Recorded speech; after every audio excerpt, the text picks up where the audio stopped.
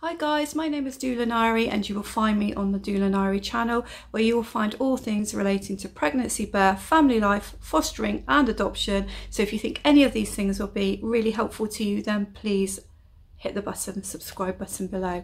So today we're going to talk about that difficult subject of if your relationship is struggling, you've had children, your relationship is struggling, whether it be a partner or a husband who it be, and actually you feel things are falling apart.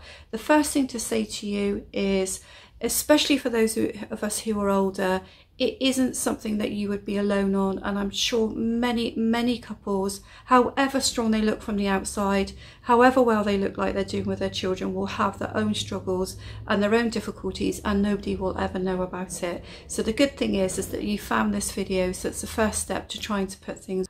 I'm sure that you know this, and it's going to seem like it's an obvious thing to say, but if you can talk to each other, that is your first thing that you need to do. And it might be that it's got way beyond that, and you're not talking to each other anymore, and you're not able to discover how each other feel about anything anymore. So the first thing that you need to do is just find a single hour in the week where you can be alone and try and talk. And it may well be that that results in a massive argument, but at least you've made the first step. So that's the first step. You need to sit down together, find an hour to talk, hopefully when you're both in a calm frame of mind and when there'll be no interruptions. And often, you know, couples come at things for very different angles. It could be that you're a same-sex couple or you're a different sex couple, but it's still, you might have very different perspectives on things. I know even when I'm having an argument with my husband, that by the end of it we actually can't remember what it was we were arguing about, and that's because we're coming at such different perspectives, and we're actually really different, but we've been married for over 30 years. So it's important, I think, to have that open hour where you try to sort of push things around a little bit and work out what it is that is, you know, starting to tear you apart, really.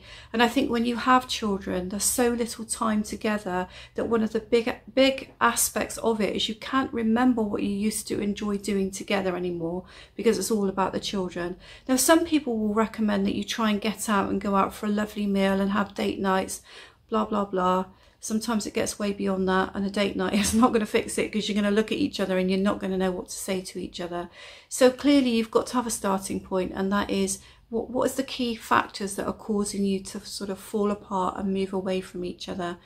Is it that you're not sharing any interests anymore? You really don't have any time for each other anymore? Or are there things within the relationship which are starting to grate on each other and you haven't had this out? Now, when you do have this out, you might have a blazing row because both of you realise there's lots of things that are irritating each other. But, you know, sometimes a blazing row is necessary, really.